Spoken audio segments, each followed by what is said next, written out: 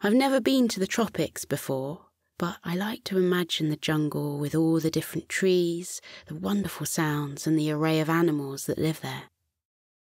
So for tonight's bedtime story, we'll travel to a tropical rainforest in the heart of Borneo.